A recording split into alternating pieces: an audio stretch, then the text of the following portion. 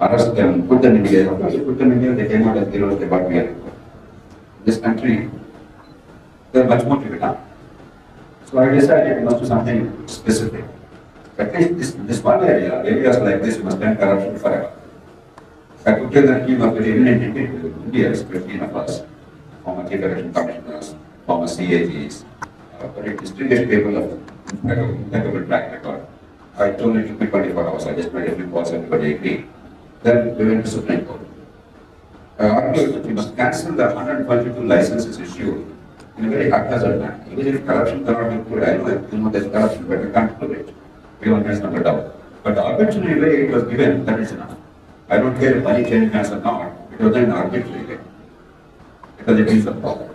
Therefore, cancel the licenses and order competitive bidding and transparent manner for issuing licenses.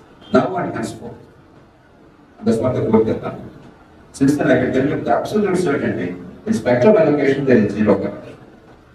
We just change the process. So we must understand how to address it instead of moralizing it. And punishment is necessary, but it's the last resort. And in India, it's not the jail term that frightens people. We must have a simple process by which you confiscate all property. If somebody is previously corrupt at a certain level, then there must be fear that the fellow loses everything. This come down will get nothing.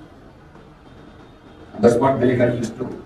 There is a couple called, I forget the name from the state of Massachusetts, a doctor couple. They defrauded the healthcare system. This happened sometime around 23 years ago.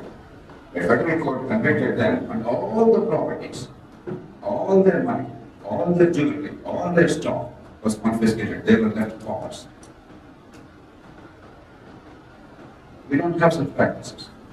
And there are mechanisms to involve people in fighting corruption. Something like False Claims Act in the US, I don't want to go into details, there's no time. But finally, all these are things we can do if you are competent public service, a well-meaning public service. If the government has at least half a vision to improve things.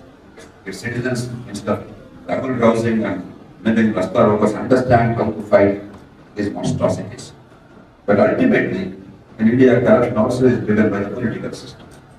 If you have illegitimate expenditure for vote buying and other immoral purposes in the electoral process, the demand side continues to grow. If you shut down supply in some channels, some other channels will open up until the demand is addressed. That's a bigger challenge.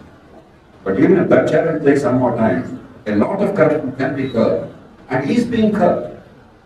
The country, not everything is as corrupt as it is that day, but new corruption channels are opening up because the demand side is not addressed. So, the moral is, don't moralize, don't lecture. Understand what is the way to eliminate corruption.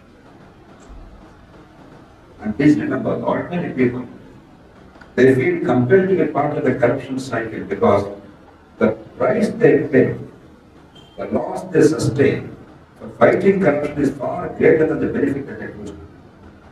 A man called Robert Wade, a very distinguished scholar from Oxford, he studied this 50 years ago in India. He actually spent 3 years in field. He came up with a model called dangerously stable equilibrium. Why and how corruption sometimes is so entrenched that it's difficult to eradicate.